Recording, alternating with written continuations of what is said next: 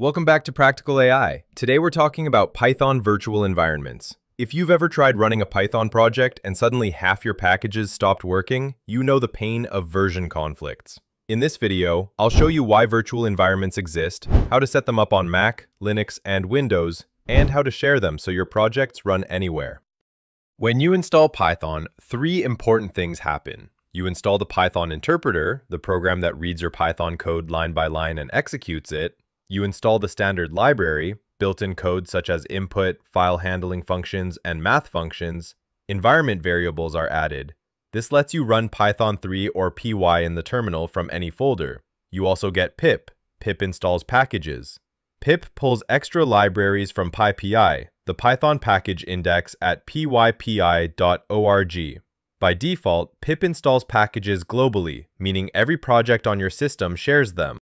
Here's where things break. A project might use tens or even hundreds of packages. Each has its own version. If you update one package, it might break another that depends on an older version. Now your project won't run. And if you share your project, the other person might not even have the right package installed. So how do we solve this? Answer: virtual environments.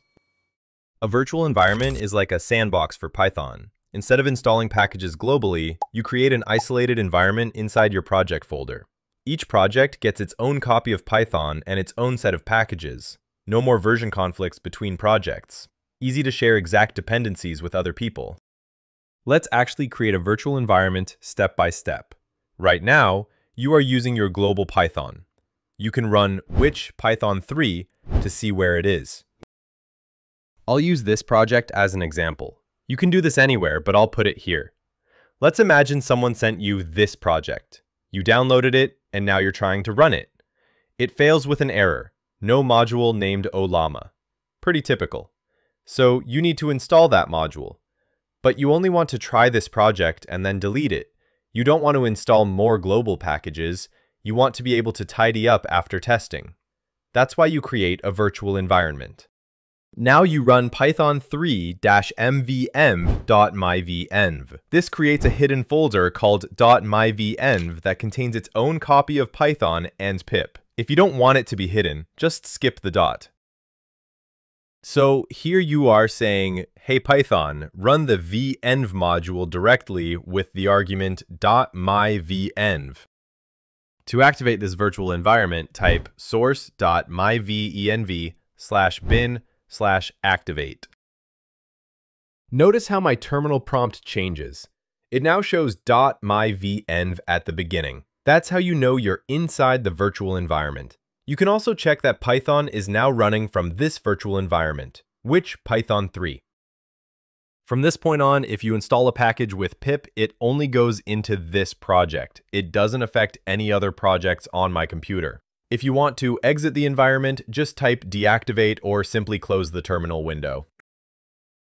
Now you can install the missing module, Olama. Once your project is working, you can freeze its dependencies. Create a list of packages in a text file and keep it in the project so others know which modules are required. Pip freeze requirements.txt.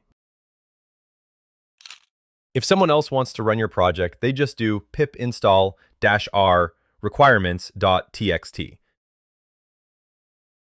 If your venv breaks, delete it, create a new one, and reinstall everything from requirements.txt. This ensures your project runs with the same versions everywhere. So that's it. Virtual environments let you isolate projects, avoid conflicts, and share your work reliably. If this helped, like and subscribe so you don't miss the next one. Thanks for watching.